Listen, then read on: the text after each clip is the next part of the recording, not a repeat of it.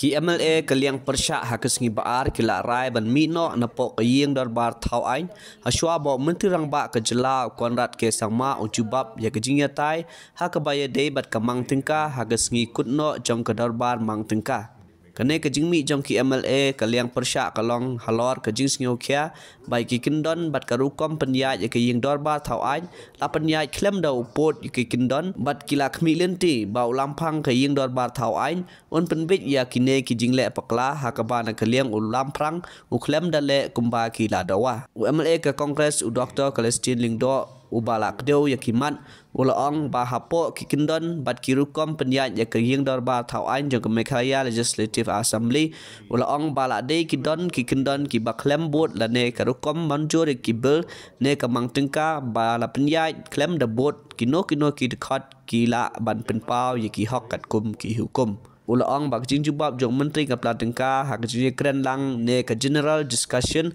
halor kamang tingka kapan bahkan kutno hak jing tai Henry kilai menta kesngi ba ke jing jubab jong menteri ketnat pla tingka lawan rak menta kesngi ke ba pen baya ke ke bala le hak kesngi tho ding bala dep kala long pura ke ba Pyrshah iki Kyndon.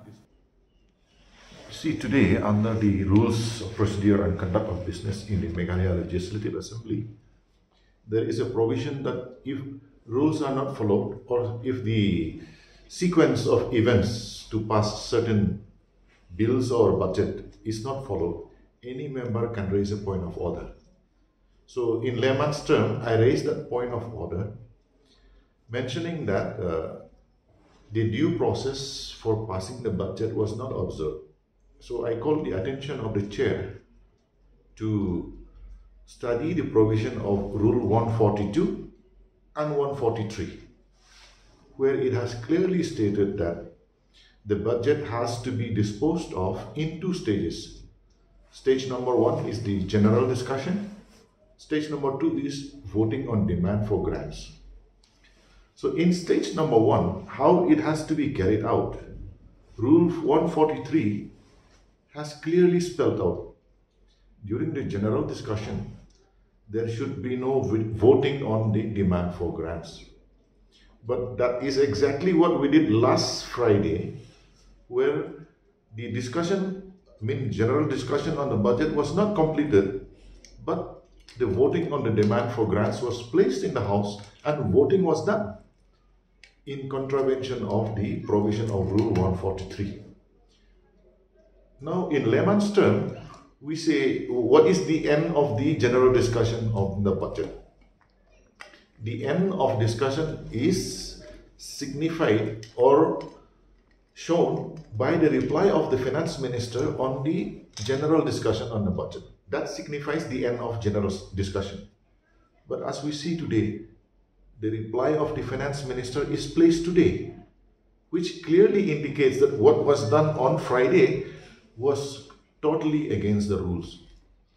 So that is why after we raised the point of order, the chair has not given the ruling, then all the members in the opposition feel it that unless the rules are followed, the members sitting in the opposition feel that there is no use for them to be inside the house.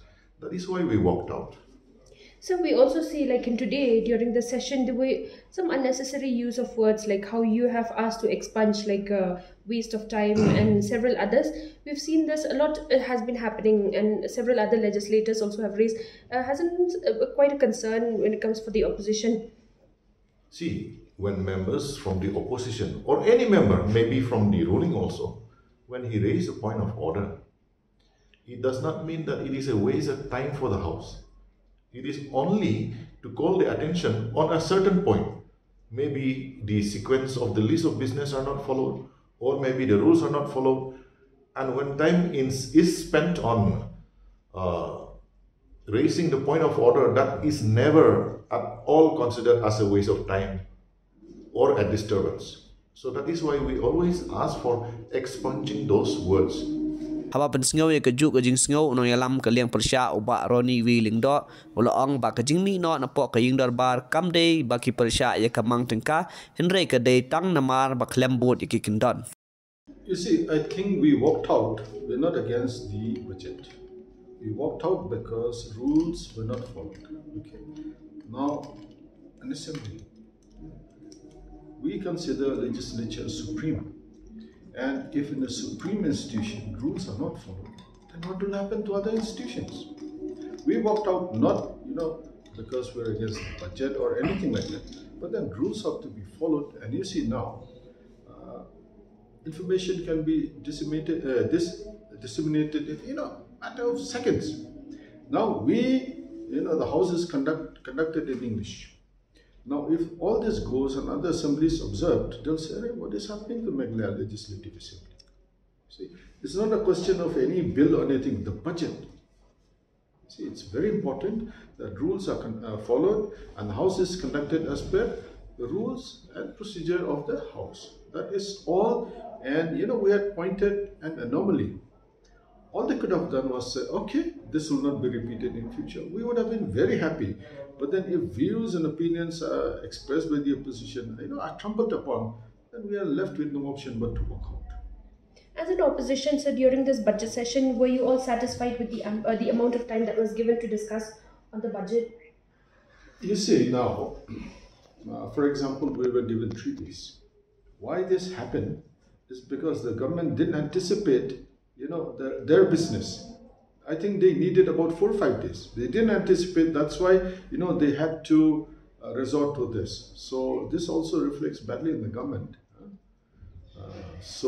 Because as the BSc, we have no business, in the list of items to be taken up. We are only, the amount of time that will be given for the session.